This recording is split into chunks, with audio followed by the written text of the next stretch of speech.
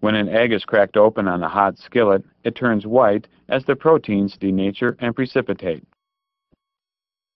The tertiary structure of egg white proteins is held together by hydrogen bonding and hydrophobic interactions. Adding strong acid to the protein disrupts the intermolecular forces, and the tertiary structure is lost. The loss in protein structure is called denaturation. The proteins precipitate, forming a white solid.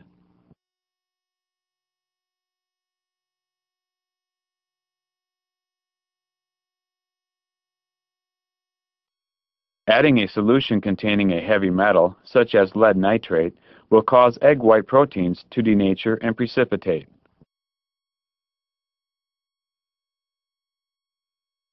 A white solid is formed.